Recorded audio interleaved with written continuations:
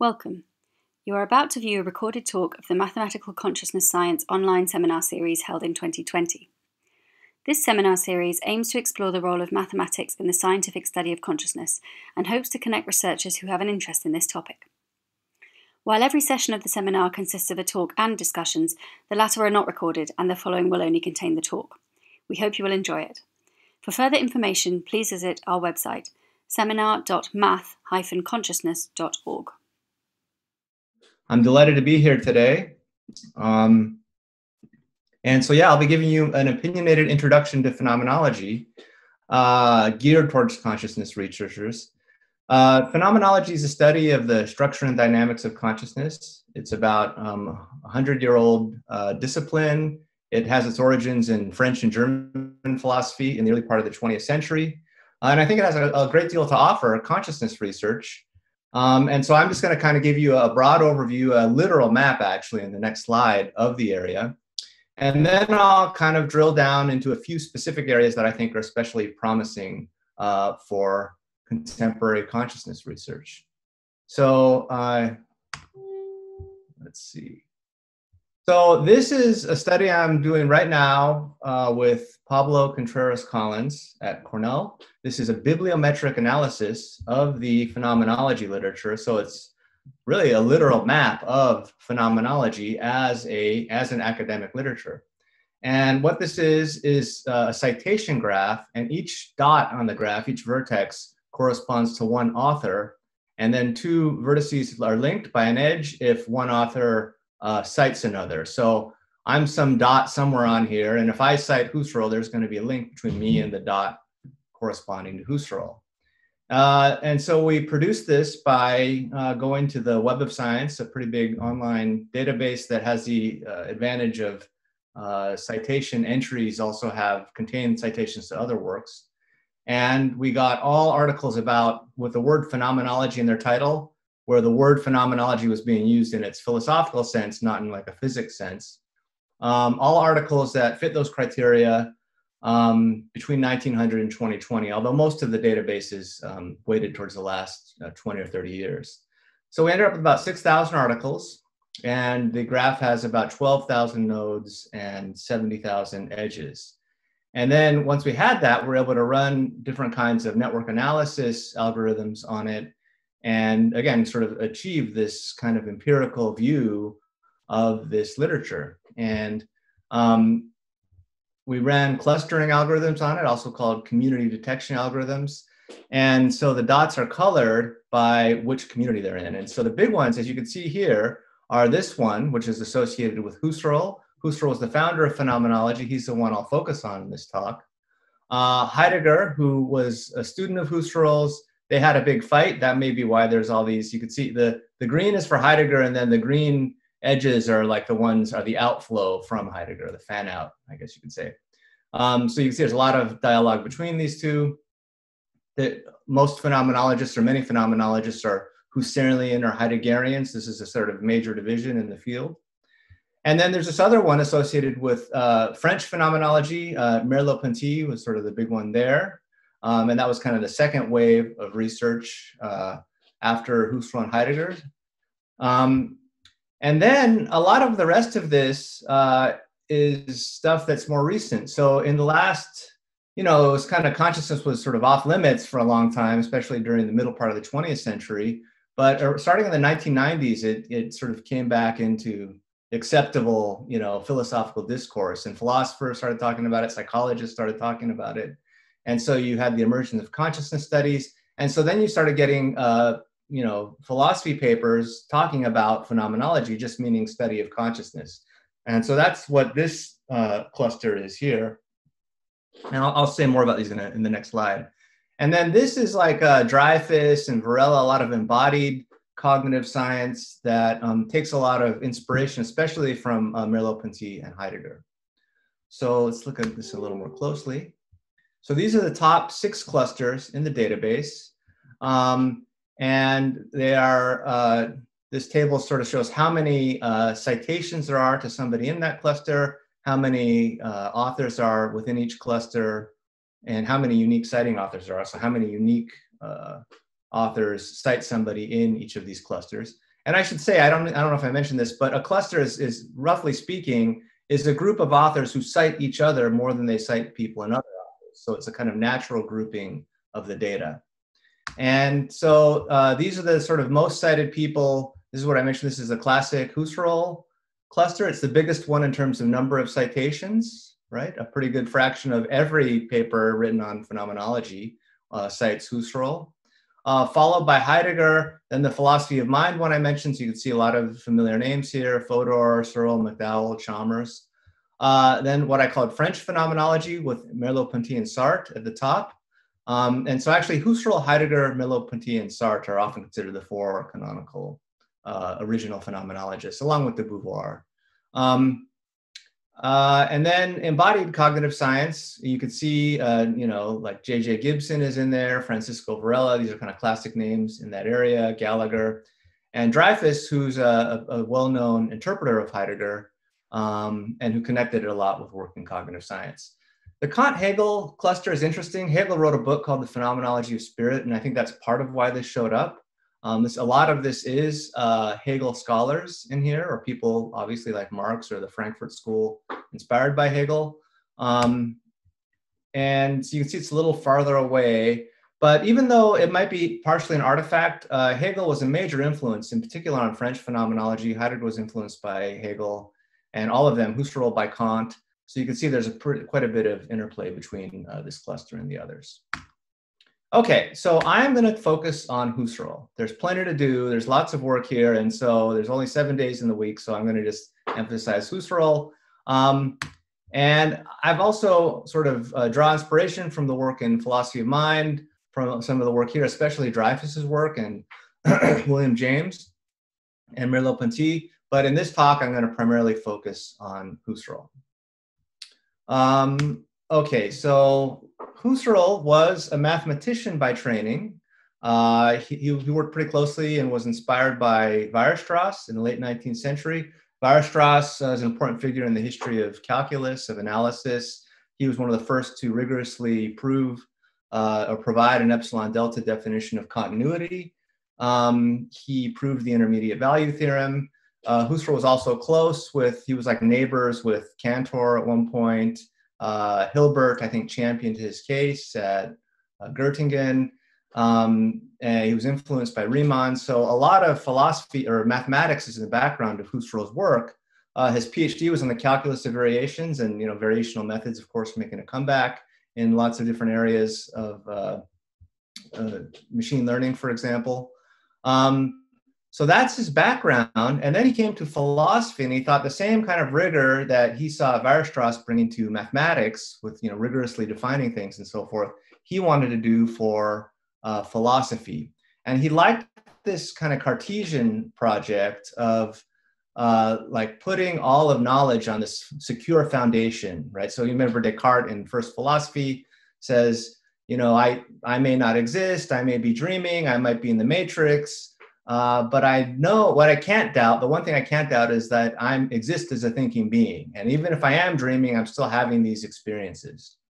And Husserl liked that, but he thought it could be done in an even more rigorous way. And so he wrote about 42, there's currently 42 volumes in the Husserliana series, and there's more. It hasn't all been edited. I think there's about 40,000 pages. So real quick, this gives you a sense of just how much we're dealing with here, right? So if one dot here is associated with over 40,000 pages, and I mean, I think Heidegger, it's like 70,000 or something. It's not even all of it's out. Clearly, there's probably, well over a million, several million pages of work in phenomenology. And it is the study of first-person subjective experience. And so we've got like this giant database of hypotheses about the structure of conscious experience. And so my kind of main meta argument is that we should be drawing on that as we develop our philosophical theories or models of consciousness. Okay, so he had this big Cartesian project, and the intuitive idea is like anything you know about, anything that's real for you. Coffee cups, tables, chairs, houses, people, the people you know, the people you love, institutions, states, nations, churches, mathematical theories, atoms, quarks, posits of science, all of this stuff, right? Any kind of entity of any kind, of any ontological domain is going to be ultimately, insofar as it's a thing for you, is ultimately going to be grounded in some pattern of conscious experience unfolding over time. So you only know about the cup by your various interactions with it, or you only know about quarks or muons or triangles by reading about them in books, by hearing lectures about those topics, by observing the results of experiments and experimental apparatuses, right? These are just so many experiences that get sort of synthesized and coalesced together in a certain structured, rule-governed way to produce your sense of them. And so not just objects, but ultimately your entire sense of reality is going to be founded in these structured patterns of experience. And he brought this mathematical sensibility to it. This is an example of one of his diagrams. So this will be an object like a house, and then each row of this matrix is going to be one pattern of bodily movements with respect to the object. So K is for kinesthetic. So like we have, this is one pattern of bodily movements or kinesthetic experiences. This is another. So this is like walk to the left around the house, walk to the right around the house, maybe stand still for a few minutes, then walk in a diagonal pattern, right? There's going to be all these different ways you can walk around the house. And then for each one of them, assuming the house doesn't change, a particular sequence of color experiences or visual images will occur. And this happens in a very structured way. It's a kind of thing like a 3D game program would have to program, is rules to present images based on the movements you take. And so he thought there was a structure to this, a mathematical structure that could be studied and made rigorous and used to provide this massive foundation for the various domains of knowledge. Incidentally, the different volumes are about the different categories of being I mentioned, or a lot of them. Some of them are about methodology, but a lot of them are things like the phenomenology of the social world, or the phenomenology of mathematics and logic, things like that. Okay, and I think, again, so this is a precursor to this group, right? Mathematical consciousness science. Okay, so that's Husserl and phenomenology. And as we saw, there's a lot of this stuff. And it was confined to philosophy for, most of its existence. But with the rise of consciousness studies and the reemergence of consciousness into intellectual discourse in the late 80s, early 90s, I don't know how to start. Maybe it starts around the time of like the Tucson conferences, something like that. So with that became a renewed interest in phenomenology and this work in naturalized or neuro-phenomenology. So in 96, Varela writes this paper, Neuro-phenomenology, a methodological remedy for the hard problem. And the big idea here was what I said. We should start incorporating phenomenological insights into the study of consciousness. Now, there's been a lot, like initially, this is what I did my dissertation on, and I was freaking out at first, like, oh my God, people are doing this idea I have. I remember this book came out right around the time I was finishing, and but it ended up being a great thing. It gave me a lot of people to talk to. It opened things up, and it made this kind of a legitimate topic. And of course, in the early 2000s, we had Gallagher launches the Phenomenology and Cognitive Sciences, a journal, and so there's a lot of work now, like this is an accepted thing to sort of mix phenomenology with the cognitive sciences. And the approach I take, so this is in this paper, is to just treat phenomenology, like there's a lot of these sort of, at times, exaggerated methodological claims, but just treat it as this big database of defeasible claims about consciousness, right? So we've got like hundreds of thousands or millions of pages of theory describing like everything, the phenomenology of the body, the phenomenology of mathematical objects, as I said, the phenomenology of psychopathology, right? Phenomenology of schizophrenia. We've got just like everything you could imagine, right? There's lots of different theories and models and accounts of particular domains of conscious experience. Very much elaborated, a lot of detail again. And treat this as a big mine of hypotheses, right? All of these claims are defeasible. They're falsifiable. Some of them will sort of stand up to scrutiny, others won't. Some of them, I think, suggest ways to enrich existing theories, like integrated information theory or predictive processing accounts. Others will have parts of them sort of trimmed off. And so I could think of this as a giant filtering operation. We take all this phenomenology stuff and put it through the filter of interaction with other approaches to the mind, including empirical approaches. And then what will be left over is this sort of a bunch of useful information for the rest of consciousness studies. Okay, so that's kind of my broad approach. Here's another way of looking at it. This is the cognitive science octagon, sort of the insignia of the Cognitive Science Society. These are kind of classical disciplines thought to inform cognitive science. So, you know, computer science, psychology, philosophy, neuroscience. And so I'm kind of wedging phenomenology into that. And I think other things, you know, statistics should be here. They have AI here. I said computer science. And so, you know, we've got, let's say, the cog-sci polygon, and let's add phenomenology to that.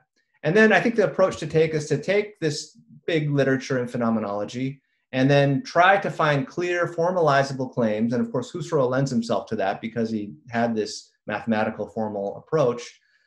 Make them as precise and formalized as possible, and then say, all right, what does this tell us? This is his account of the experience of it. What do we know about what's happening in the brain when we have that kind of experience? Or what's going on in behavior when we have that kind of experience? And then based on that, there might be something that sort of falsifies some part of the phenomenological theory. Another part of it might be confirmed. And we kind of go back and forth until we reach some kind of reflective equilibrium or convergence between these different areas. I mean, even without phenomenology, I think that's what happens between different disciplines in the cognitive sciences. But I'm just saying add phenomenology to the mix. And phenomenology, I think, does add something. There's a kind of a richness of first-person detail and insight that you come up with different accounts when you're just purely in the armchair, as it were, thinking about these different domains of experience. Mistakes are made, but a lot of richness is added, and I think it does oftentimes enrich the non-phenomenological theories. Okay, so that's kind of the big roadmap of phenomenology and where I stand in it. And so the plan for the rest of the talk is I'm going to give you sort of a brief background on Husserl's particular approach to phenomenology. There were huge debates about this. Not all the phenomenologists felt the same way. Heidegger in particular was a critic. But I'll describe Husserl's method. And then I'm going to focus on two particular sub-theories of Husserlian phenomenology. One is this field theory of consciousness developed by one of his students, Aaron Gurvich, and then his theory of horizons and constitution, which is a big, complicated set of ideas that I'll just give you a kind of capsule overview. And along the way, I'll mention connections to other cognitive sciences and the work I'm in a cognitive science department, and I'm interested in pursuing sort of empirical and computational studies of some of this stuff. But my focus today is going to be just to give you the phenomenological theories. It's a biased overview. I'm going to present the theories as I interpret them. And if there's, of course, interpretive battles over all this stuff. But I'm going to try and present a clear and fairly visual kind of overview of these ideas. I actually started working with a cartoonist. And so I've got some new animations. And so I'll be sort of this cartoon introduction to these two parts of Husserl's theory. So that's kind of new for me. It's kind of fun. Okay, and of course, I think you'll have your own ideas about these, whether these ideas are true, or some parts are true, some aren't, how they're related to your own research, and later in Q&A or via email, I'd love to talk more about that. I'd love to hear what you think about these ideas. Okay, so some initial stuff on the method. Husserl, one of the basic things, he actually didn't use this throughout his career, but he used it in one of his major published book, The Ideas 1. And it's the principle of all principles. And actually, even though he didn't always say principle of all principles, the idea is clearly there throughout his work. And this is the idea that when you're describing some aspect of consciousness, describe it or accept it exactly as it is presented as being, and only within the limits of how it is presented. Notice that I'm not directly reading. Husserl is not the best writer. I'm told not in German either, and not in translation. But I think he had good ideas. So anyway, the basic idea here is just when you're describing a conscious experience, describe it exactly as it is. Describe it accurately. I mean, this is just obvious, right? Describe things accurately. But it was important for him to emphasize for consciousness because so much of the history of consciousness had been sort of influenced by other external philosophical ideas. And he said, just forget all that. Just take the experience exactly as it is. Take things as they are. And in particular, when you're deciding anything is up for grabs in phenomenology. I think Sartre famously, got into it when they were drinking apricot cocktails. and Raymond Aron or somebody said, oh, you know, phenomenology is like you could have philosophy of apricot cocktails, and Sartre ran out and bought this, you know, some Husserl book at that point. Because any moment of life, any moment of waking life, if you're awake and experiencing things, any moment of your life right now, right, this is phenomenology, this is experience. So anything is open to phenomenological study, but Husserl wanted to focus on the everyday. This is a big theme, right, is natural everyday experience, average everydayness, right? Lived experience in the natural attitude. And the idea here was to sort of get away from unusual situations like Descartes doubting the existence of the world, like maybe I'm dreaming, maybe there's an evil demon, or, you know, you're sitting in a lab doing some introspective study. This is the time of Wundt and Titchener and introspective psychology. And he said, no, just take just everyday experience exactly as it is. And whatever philosophical or intuitive or folk theories you have, whatever assumptions you make about the world, don't like accept or reject them, just describe them exactly as they are, right? And so he says in the world of the natural attitude, for example, we're naive realists. We assume the world's out there, we don't doubt it. We assume it's endlessly spread out in space. It's got infinite extent, indefinitely goes back in time and will continue in time. And he kind of goes on in this passage of all these things we take for granted about the world around us, that there's other people, that there's animals, that there's institutions that you're part of, social groups, and so forth. And all of those will subsequently become studies of detailed phenomenological investigation. So, okay, so we take some moment of everyday life, and then he says, how do we study it phenomenologically? And he introduces this method of bracketing, or what he also calls epoche. And the idea here, this is again a kind of reaction to Descartes. He says, you're not going to doubt the factual existence of the world like a skeptic. And again, like Descartes does. Descartes starts off in saying, suppose there's an evil demon deceiving me. Suppose I'm dreaming. What can I still know? And Husserl says, wait, the minute you do that, you're like creating this really weird state, right? Let's just take, again, everyday state and just put it in brackets, kind of press pause on it, and then describe what, you know, then reflect on it and say, all right, well, what was going on in that moment? What was I taking for granted? What were my assumptions? And what are the components, the parts of that experience? And so that's the method of bracketing. And so actually, one way to think of it, see, people have done this, is to just take some moment and like, you could even have a beeper, right, that just couldn't beeps off randomly at some point in the day. This is to get a random sample for phenomenological investigation. And when the beeper goes off, describe what you were experiencing, write it down in a notepad. This is called experiential sampling. So I kind of like that. That gets at the idea. And so I did a little bit of quasi-random sampling. I chose an example from my life that would be easy to film. So it was not random at all. I chose it. I selected it for that purpose. So this is me like about a week ago making dinner. And so let's see what happened. So I was there. All right. So I'm slicing zucchini for dinner. The rice cooker is happening in the background. And now, after a moment of this experience, I sort of press pause, as it were. I put it in brackets. And now, what are the parts and moments, as he said? What are the components of the experience at this kind of arbitrary moment of my life? And you could see sort of my visual experience is sort of centered on my cutting of this yellow squash, but I've got some peripheral awareness of the green squash, of the cutting board, of some moisture on the cutting board, of the, I've got even more peripherally some experience of this rice cooker in the background. I had a sense of my body. I had a sense of, okay, what do I need to do next? I need to get the grill pan going. I need to heat up the oil. There's kids in the background. And, you know, I've got to get everybody corralled together for dinner and so forth.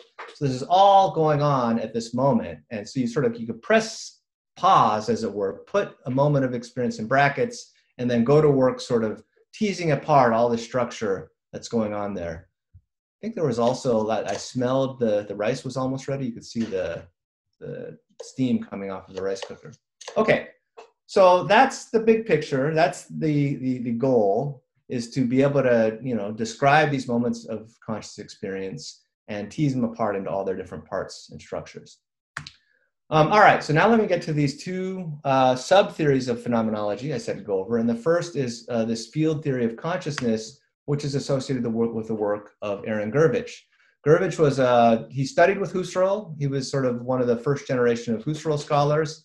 Like Husserl, he had a background in physics and math, and then he turned to philosophy and psychology. He wrote his dissertation actually on Husserlian phenomenology and Gestalt psychology. Gestalt psychology is interesting because it was a strand of psychology that kind of arose in the middle part of the 20th century when, at least in America, behaviorism dominated. And as I mentioned, at that time, you weren't supposed to talk about internal states, or certainly not consciousness. And yet, Gestalt psychologists would look at, take stimuli and say, well, what are you seeing, right? What's the perceptual experience independently of the stimulus you were being exposed to? And so Gurvich actually thought this meant that Gestalt psychology had an implicit phenomenological reduction or bracketing operation.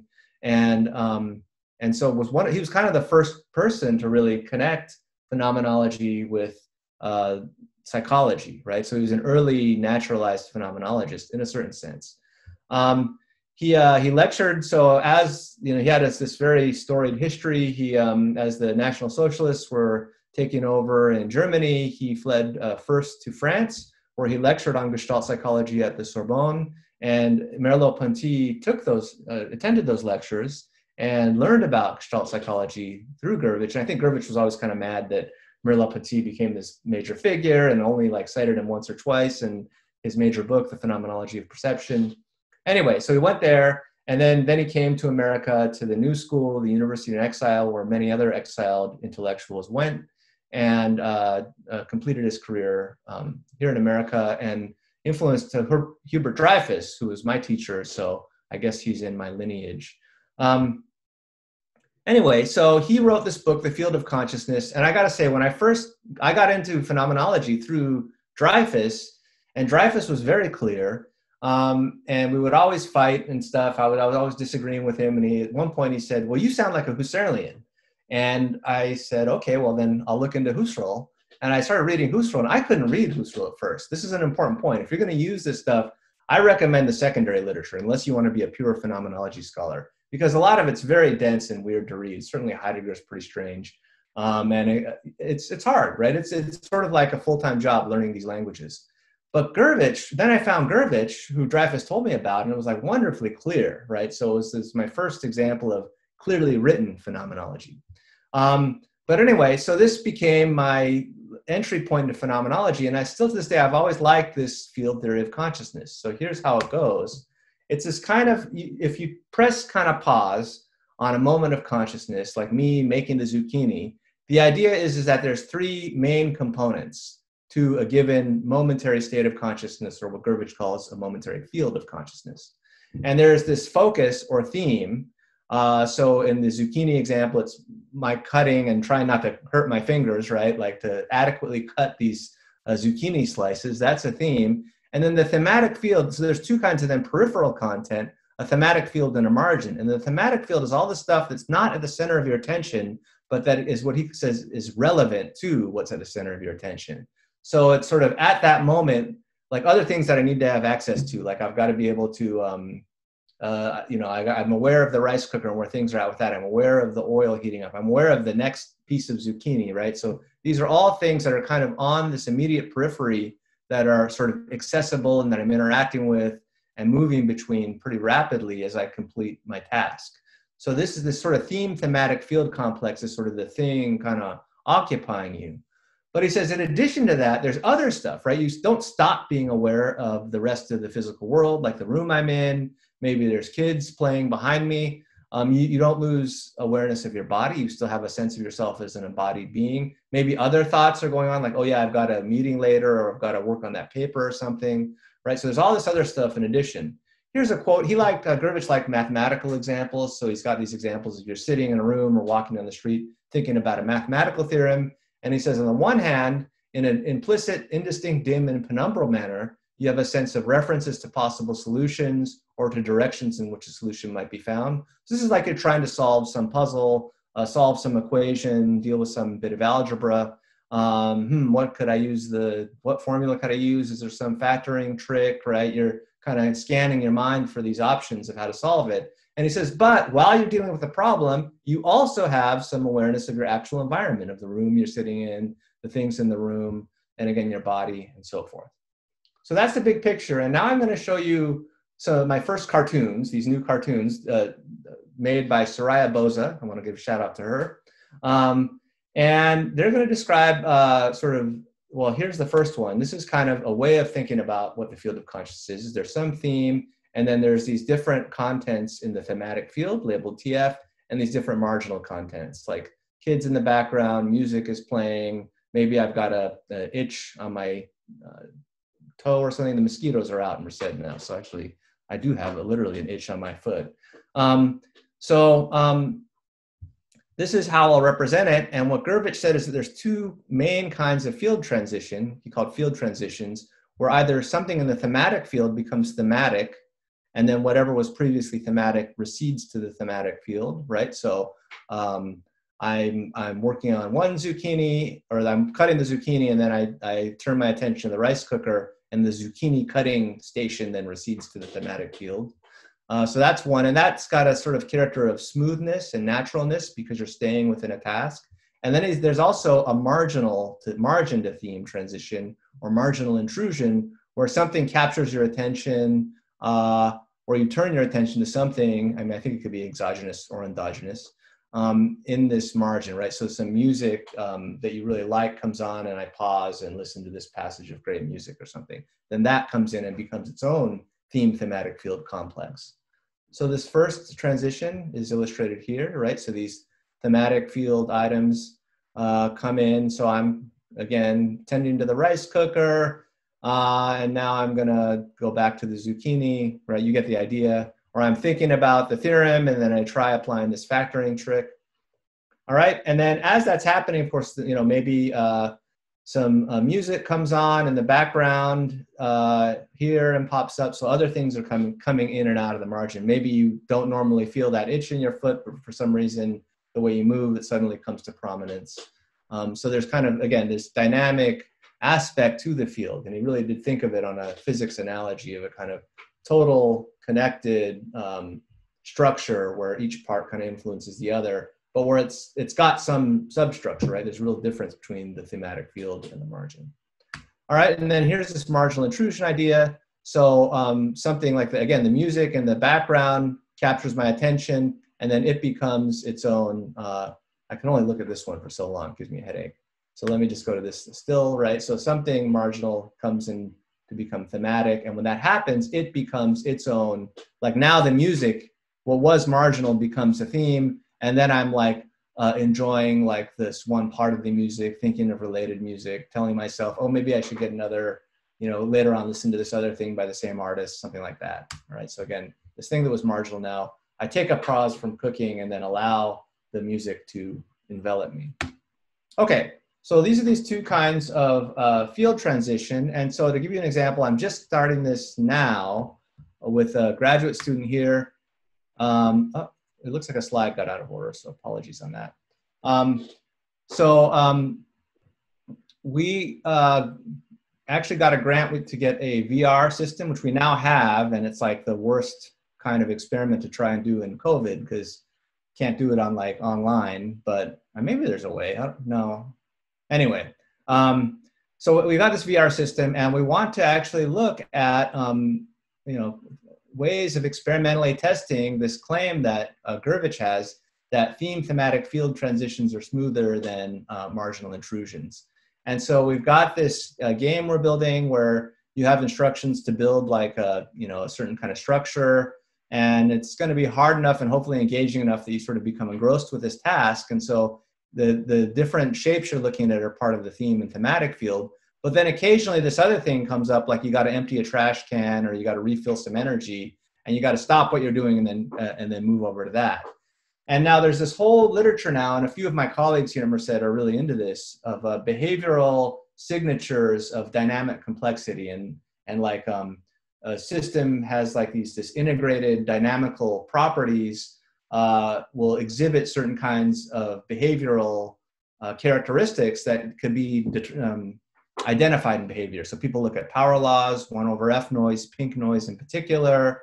There's something called dynamic fractional analysis, I think it is, or dynamic fractal analysis. So there's a few of these techniques that we're looking at, and they've used to study things like when you're solving a gear problem and you have a moment of insight, the eye movement pattern will exhibit one of these shifts. So there are examples of people using these behavioral measures to look at these kind of shifts in the organization of your cognitive system. And so what we're hypothesizing is that when we're in a theme to thematic field transition of the kind Gervich described, we'll have the cognitive system will be relatively organized, and that'll be reflected in the behavior, and that there'll be something like a phase transition or a shift in organization when this marginal intrusion occurs. Okay, so that's an example of taking this idea from phenomenology and trying to test it. All right, so that's the first kind of area of phenomenology I want to look at. And the second is Husserl's theory of horizons and constitution. And the big picture here is that, first of all, it's a major area of Husserl's thought. It's very evocative and interesting. And I think there's a lot of potential in it. There's a lot of concepts mixed together, and there's a lot of work to be done kind of cleaning it up. And I've done some of that work myself, as I'll say in a few slides. So I think the starting point for this would be his concept of an inner horizon. And the idea here is that you never see objects in profile, right, or by themselves, right? You never just see like a cup. When I look at this cup, I don't just see like this shape, this cup shape. I see this as the front of something that has a backside. And of course, I could turn it around and see that backside. I don't see the front of a house as like a facade. I see it as the front of a house that has a backside and inside and so forth. Even if I'm at a movie set, like a studio, and I see a facade, I see it as something that has wood on its backside and planks and so forth. So an object is only ever given, right, from a perspective. And the rest of it, like the rear side, the interior, are in some implicit sense, like informing your awareness. You're not explicitly thinking about them, but they structure your sense of the object. And so Husserl introduces this concept of like a manifold of different perceptions of the same object, all differing in content. So he calls this an inner horizon. So the set of all possible experiences I could have of this cup, where there's some path between my current perception and I move it to some other possible potential perception of it. This is a lot like, the concept of sensory motor contingencies in an active cognition. And I think people in working in that area, as we saw on that map, have drawn inspiration from Husserl on this. Okay, so that's the basic idea. Whoops. And sort of Husserl goes on. He says, if you look at a box, for example, you have a sense of the interior of the box, and that sense is like, depending on how well you know the object, right, you're going to have a more or less definite sense of what's inside of it. If it's a box you look inside every day, you're going to have a clear sense of what's going to be in there when you open it. And if it's a box somebody just gave you for the first time, you're going to have much less of a sense of what's inside of it. And he says, so this indeterminacy about the rest of the object has these different tints and grades, as he says. So there's this sort of structured, sort of more or less familiar kind of indeterminacy of the object. So I mentioned I formalized it. This is from a book I wrote on the topic on kind of formalizing Husserlian phenomenology. So if I'm at the front of the house having a visual experience of it, then relative to any particular sequence of bodily movements, there's going to be some probability distribution over subsequent visual images. And my sense of the house as a whole is, in a sense, constituted by this structure relating bodily movements to expected visual experiences. So this is just to say the stuff can be formalized, and that I think is a good preliminary to integration with other cognitive sciences. Okay, and he says, this is all stuff on like what constitutes our sense of a particular object, but of course, you don't just have a sense of the rest of an object, you have a sense of the rest of the world, right? So there's also this outer horizon. So there's the hallway beyond. Like whenever Husserl was writing this, he must have been in a place that had pillars outside and stairs. And beyond that, you have a sense of the city you're in. And so right now, all of you watching this, right, you're seeing me, you're seeing my image on this computer screen, and you have a sense of the rest of your computer, but you also have a sense of where you are. And if you walked out of the room you're in, what would be outside? And where are you in relation to the world? In relation to California, you've got a sense of where you are positioned with respect to me. And at least in your immediate surroundings, you could, in your mind, like imagine if I went out there, this is what I'd see. And then as you go further and further out beyond what's familiar to you, it becomes less and less determinate.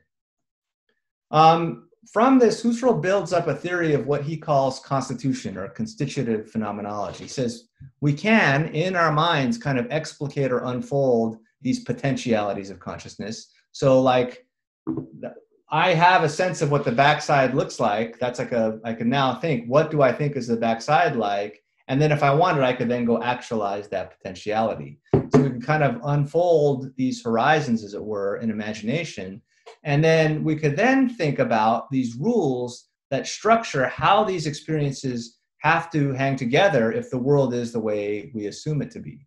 And so this becomes the problem of constitution, right? That the study, the intuitive surveying and seizing upon theoretically of these regulated, rule-governed series of appearances that necessarily belong together in order for things to appear as they do. I like to think of this as kind of like if somebody's making a 3D video game program, like somebody, the author of a game engine, they have to encode rules that say how, as you move, different objects will behave. And once you've got all those rules, you've got kind of the rules of that game engine. Maybe it's not like a normal physics that's got some weird, like, what's that battle royale? Fortnite, right? There's some Fortnite physics, right? And so you can imagine being a philosopher stuck in Fortnite, and then the phenomenological like project of that would be figuring out what the Fortnite game engine programmers did. Well, what Husserl's doing, he's like, well, we could figure out what like the, quote unquote game engine of our life is, right? What are the sort of structures that determine the way objects appear for us and that determine how appearances will unfold relative to our bodily movements in the world. And he thinks there's going to be different like sets of programs, different like modules of the code, as it were, for different kinds of objects, physical objects, other animate beings, right? Institutions, abstract objects, theories. He's got a phenomenology of theories and so forth. Okay, so what we end up doing is we kind of build these like giant systems of possible experience, right? So this is my actual experience of the cup now is embedded in a system of other possible experiences of the cup, other experiences of what's in the next room over, what's outside on the street, right? These are all potential experiences, many of which I will later actualize. So the world as a whole becomes this sort of big structure of possibilities or possibilia, right? And so we get this structured manifold of possible experiences, something like a structure inside of a state space in dynamical systems terms. And so that then becomes Husserl's way of modeling our sense of the world, of sort of introspectively modeling it.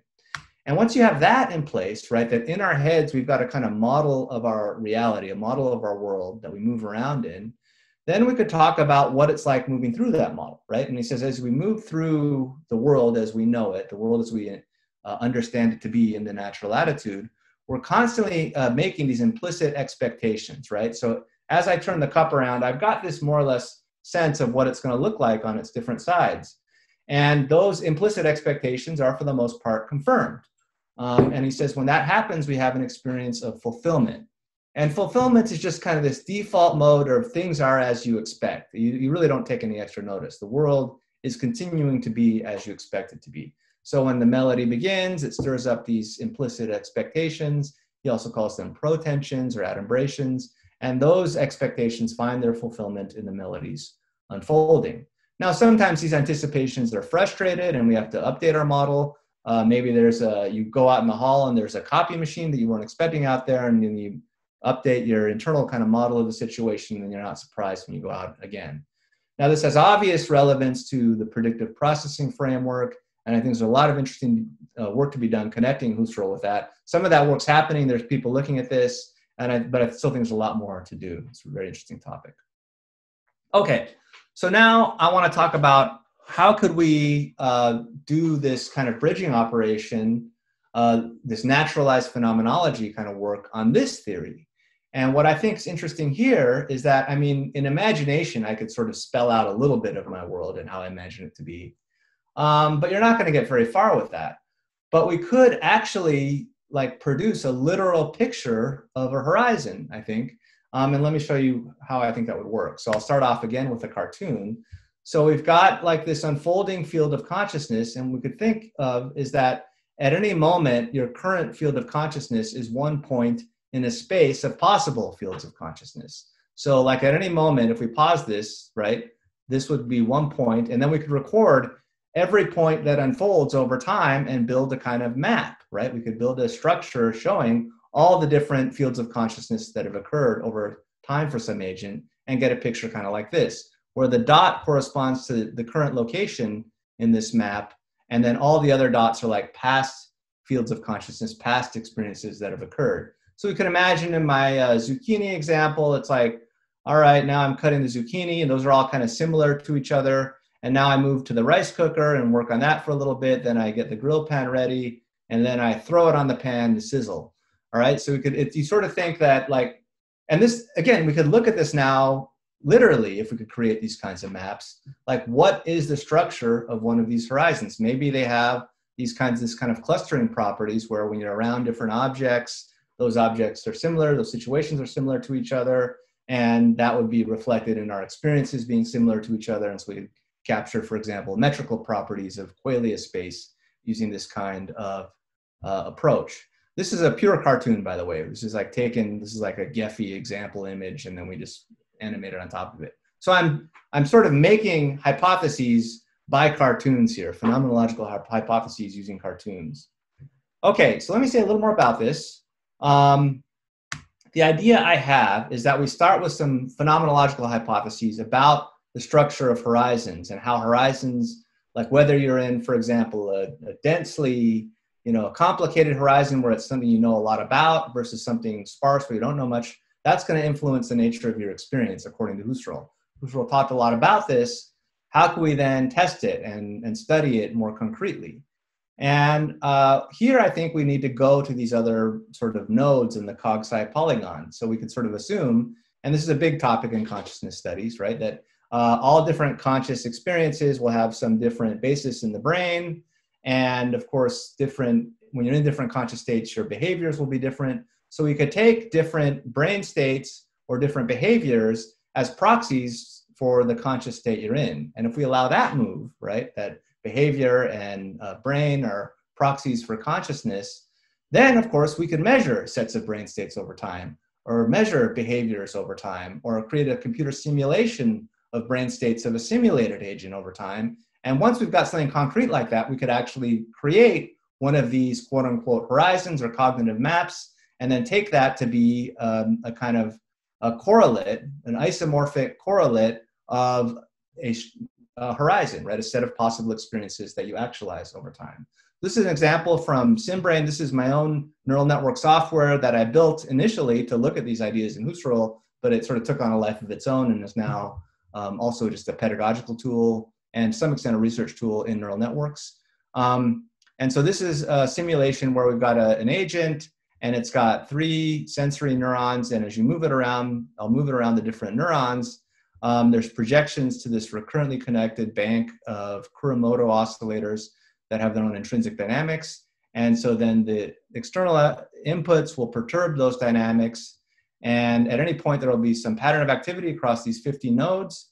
That's a point in a 50-dimensional space, which we can then project with dimensionality reduction, in this case PCA, down to 2 dimensions. And so I'll show you a few minutes or a few seconds of this. Right, so we move it around the Swiss cheese, and then we move it around the fish, and we move it around the flour. You can see there's different activation patterns. And these are the resulting states of this network. And you can see there's this kind of map with these 3 clusters, Swiss, fish, and flour. And this is kind of in the middle when it's not sensing anything. So this is the approach I have, the idea I have. And I'm just going to describe a few hypotheses here. And this is, a lot of this is pretty wide open. This is stuff I just got a few new graduate students that will be working on this. So this is early days of this research. So I'm even like the hypotheses aren't fully fleshed out yet. Okay, this is brand new work, and I'm curious what you think of it. So I'm going to just focus on a distinction it's in Husserl, but this is Husserl as elaborated by me. And I'll call it the distinction between articulated and empty horizons. And it's purely on phenomenological grounds. you could imagine the difference between being in a place where there's many paths forward in one of these horizons, where you know what's around every corner, like being in a familiar neighborhood, or in action, like cooking something. I made that zucchini dish a lot. So you kind of, or making an omelet if you're good at, cooking eggs, right? Or riding a bike. And in these cases, or talking about something familiar to you, you could react to many variations in a situation. If you're in a familiar neighborhood, you could get home through many different paths. How am I doing on time? I'm running out of time, aren't I? Okay, I think I got about 5 more minutes. Thanks. Okay, all right, cool. All right, so if you're in a familiar environment with a sort of a richly structured, or what Husserl calls a pre-delineated horizon, then you have this kind of reactive ability to respond to different variations in a situation. Your experience is going to be primarily fulfillment, like you're just going to, it's like kind of a neutral default, like things are as I expect. And you're going to be able to, if you did this phenomenological horizon analysis thing, you could imagine forward in many directions. So my horizon for the city of Merced is pretty rich. So I could imagine in my mind, I could drive around Merced. If one street was blocked, I could easily, without my computer, find an alternate route. And actually, when you're doing something, these familiar things where the horizon is richly structured, there's actually less content in the thematic field. This is actually my own elaboration. You kind of go into this like flow zone where you know what you're doing. And so you don't have to imagine all these sort of peripheral possibilities as much. Now, when you're in a new area or you're learning some new skill, the horizon is emptier, right? And so you're unfamiliar, you're learning something new. You're not going to have the same kind of experience of fulfillment, although you won't necessarily be surprised, right? You sort of expect yourself not to know what's going to happen. And I think this is a contribution of predictive processing, this concept of precision. But anyway, I should stay within the phenomenology. Well, that is the phenomenology, right? Even though it's new, it's not that you're like totally surprised all the time. It's just you don't know what to expect. And so you don't have this comforting feeling of fulfillment. And unlike in the articulated or rich or pre-delineated horizon, in this empty horizon situation, you don't know, you can't imagine, like if I get dumped off in a plane, or I just get off the freeway in the middle of South Dakota, I've never been there. So I don't know what to expect around every corner. I have some generic expectations based on similar cities, but I don't have specific expectations. And that's got a different kind of phenomenology. And I think that as in these kinds of situations, your thematic field becomes more active, right? Like if you're working on a problem you've never thought about before versus a simple one, or you're finding your way around a new area, you're more hesitant, like, wait, do I do this? Do I do that? And so these different possibilities, I think, pop up more in this thematic field. Okay, so that's the sort of phenomenological claims about these two cases, a rich versus a thin horizon, or an articulated versus an empty one. And so this is, again, hypothesis by cartoon. So I think in the articulated case, where you're sort of moving through a part of the map that's already got a lot of states in it, right? So again, I already talked about these. A cognitive case would be discussing something you're familiar with, like where's a good place to eat in Merced? I've had that conversation before. It feels very natural. Or I've used the example before of a professor of, I don't know, I always say Russian history, right? So a professor of Russian history, you ask any question, any elaboration, how does that connect to such and such literature? She's going to be able to just fluidly go off and follow that path because she's operating in this densely connected horizon where she's gone down all those paths of thought before. Or in cooking, I've dealt with it when the pan was sticking, or when there was a bad vegetable, or all these different contingencies I've dealt with before. The paths are already there, and so it all is much more natural and fluid and flexible. So some predictions are, if we actually, now I should say, if we're going to actually try and test this, what are some things we could do? Some things I'm thinking of would be, so reinforcement learning simulations would be a natural one for a simulation example. So an agent learning its way, learning a policy to get around in an environment, and then looking at that data. Or behaviorally, we could build like video games where you have to learn your way around some, area. And it's a new area for all the players in the game. And then we compare, there's going to be some task. And so we could operationalize how familiar it is just by, how well you do it at your accuracy or your points. And so you've got some task in some game area. And you learn the map, and then we compare people who are brand new, just starting the game, versus who played it for a while and gotten pretty good at it. And then what we could do is we could, measure their bodily movements, measure the mouse position of the mouse they're using, put on goggles and measure whether they do eye tracking, or put an EEG cap on them and measure their brains. In every case, we'll get continuous time series data of some dimensionality, like if we had, 50, put electrodes on them and what's their body doing as they do something, like an emotion lab. And so if we had 50 electrodes, we'd have 50 streams of data, 50 channels, and at any moment there'd be some point in a 50-dimensional space that we could then plot. So there's all ways we can, in real tasks, create behavioral or neural or simulated cognitive maps, or maps using those kinds of data. Now, then the claim based on the phenomenology is going to be that, some of this is just obvious, but I'm going to put it up here just to sort of get the idea out, that if you're in an articulated horizon, so somebody's doing something where they're doing it well, right? You're doing well at the video game, whatever, that they'll be in a part of the map with high path density. If we trained a sort of one-step predictive model on one of these, there's this prediction that will have low prediction error. The model, these will be predictable paths if we trained a model on it. If we asked the participants in these experiments, we assumed they would report confidence, they'd be fluent, they'd just be behavioral fluency. Some of those signatures of integrated dynamics I mentioned before, like 1 over F noise, presumably would be in play when you're doing something familiar. And the paths I think followed would be in a sense more direct. Now there is a literature on this, like in problem solving, when animals solve a problem that's familiar to them, they take direct, I know how to get the bananas, and they go straight there. Whereas if they don't know how to do it, they're like, what do I do? They're not taking a straight path, right? There's this more high curvature kind of and more turns. And so there must be some way, I think, to operationalize that. And I think it might be manifested even in these abstract kind of maps, that they'd be more direct in this articulated case. Now in the inarticulate, and then we've got this sort of, these are the red thing is supposed to be the predictions made, and there's this narrow, precise, right? More specific, I should put that down, there's more specific set of predictions as we move through it. In the empty horizon case, it's like we're adding to a map. It's something we've never done before. We're learning a new skill. Like for me, like I had to sharpen my knives. That was something I had never really been very good at. Or if I had to cook something new like flan, I've never done that. Or talking about something you've never talked about or you don't have a lot of experience in, like some political policy that you don't know much about. Or again, getting off the plane in a new country or getting off the freeway in a new area. These are all places where you don't know what to expect, and so you're adding to your cognitive map. And here the predictions, I've already kind of gone over them. You'd have less path density, like when you're first learning to play one of these games.